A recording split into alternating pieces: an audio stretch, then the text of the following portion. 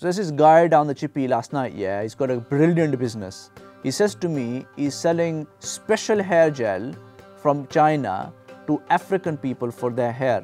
Anyway, he's saying that he's making a 50% annual return on this. Amazing. So I've gone ahead and remortgaged my house and I've invested the entire amount with him. Go big or go home. That's the Pathan way. Alexander the Great, we saw him off. Russians, we saw him off. And now, African hair gel.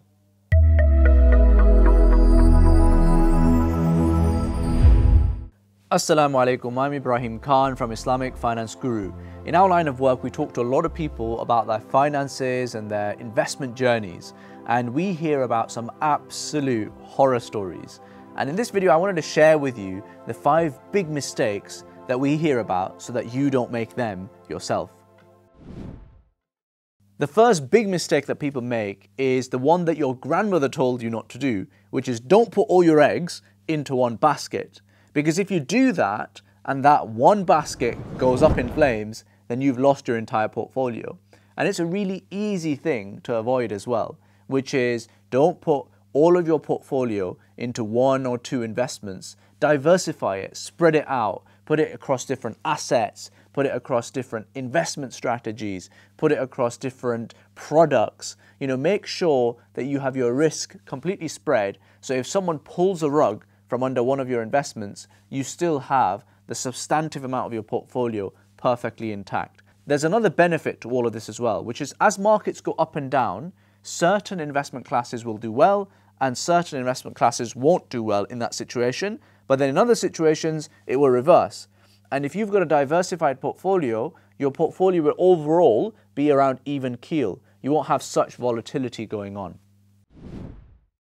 The other big mistake that we see people making is that they invest based on excitement or emotions. And that is not how you should be making investment decisions.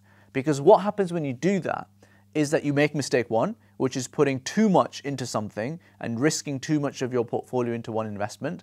Or it could mean that you are going for something that is not suitable for you. So for example, if you need that money relatively soon, let's say in the next year or 2, don't put it into an illiquid investment that will be very hard to get that money back for the next decade, right? Even if that investment is going to give you a great return, it's not suitable for your circumstance. And let's say, for example, you need to put down a mortgage deposit and you really need that money, you can't afford that money to go down at all. Because if that money goes down a little bit, you're actually going to lose out your entire ability to get a mortgage in the first place. So don't put that into a high risk investment because sure, you could make a massive return, but also you could make a loss. And if you make that loss, that wipes out your ability to get a mortgage. So make sure that you are not investing based on pure emotion. So a few really easy ways that you can avoid investing based on emotion is by just taking a step away from your computer or taking a step away from the shop or wherever it is that you're being sold that thing and just thinking about it. If it's a large amount of money, sleep on it. Don't make a snap decision. Another big mistake people make, is really obvious as well, is that they don't invest at all. If you don't invest at all, you're not going to make any money. And they don't invest regularly. I invest regularly, beta. Last time I invested was 1952 actually, relatively recently. I've been looking at the market ever since. It's been a bit choppy. I'll time my entry perfectly, inshallah, in the next few years, next decade or so, and boom, I'll make all the money.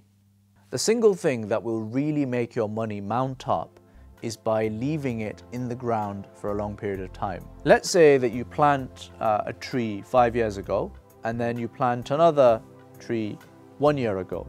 The tree from 5 years ago will be much bigger than the tree from 1 year ago. Investments are exactly the same.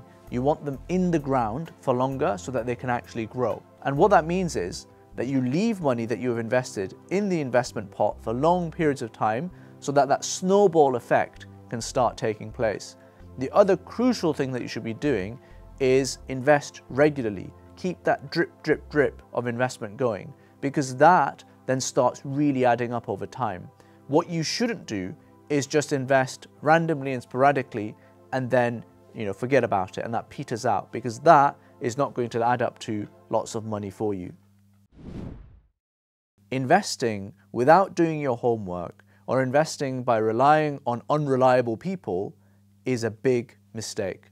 So my investment strategy is, if I'm facing towards the Qibla, I invest in property. Anywhere else, stocks and shares. Let me give you a demo.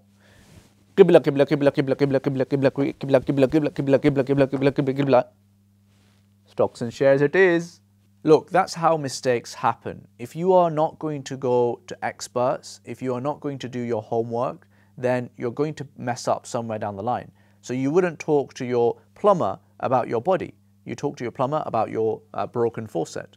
You wouldn't talk to your GP about your broken faucet, right? The same is the case with investment. Talk to people who are experts in this area because they have dedicated their life to this. It's not your area of expertise and it requires a lot of understanding of what's going on. And the least that you can do, if you really don't have much time, is do a little bit of research to work out who you are going to actually trust. There could be a handful of resources that you regularly go to when you're thinking about investment. So things like which.co.uk or Money Advice Service, which is a government service, or Money Saving Expert, or our website, Islamic Finance Guru, for Islamic finance stuff. Look at the people that you trust, make your mind up, and if you're happy with them, then rely on them broadly whenever you're coming to an investment decision. That will cut down your mistakes massively. Being too cautious or too aggressive at the wrong time is a big mistake. So let's say you are early on in your career, you're young, you don't want to be too cautious with your investment strategy because that is going to lose you out the big potential of making strong returns. Let's say you have an aggressive strategy and it does well, you'll be really well placed for the rest of your life. But let's say you have a really cautious strategy, what you're going to do is lose that potential to make those bigger returns. And let's say you mess up early on in your life, you still have the decades to come to more than make up for everything. Now, if you take that same aggressive strategy when you're older, with just a few years before retirement, that doesn't make sense because you'll end up risking all of the money that you've saved up and you don't have enough time to recoup that before your retirement. So make sure that you match your investment strategy with your time in life to make sure that you are maximizing on your investment overall. So Afzal from down the masjid, he's been investing in this cryptocurrency made entirely out of Indian herbs.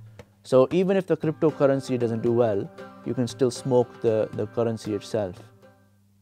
That's it for today, guys. Thank you for watching. Remember, IFG is here to help you make money and save money. And please do subscribe to our channel to hear about all of our halal investment tips and saving tips here first. And leave us a comment. If you'd like us to cover anything, we'd love to know. Salam.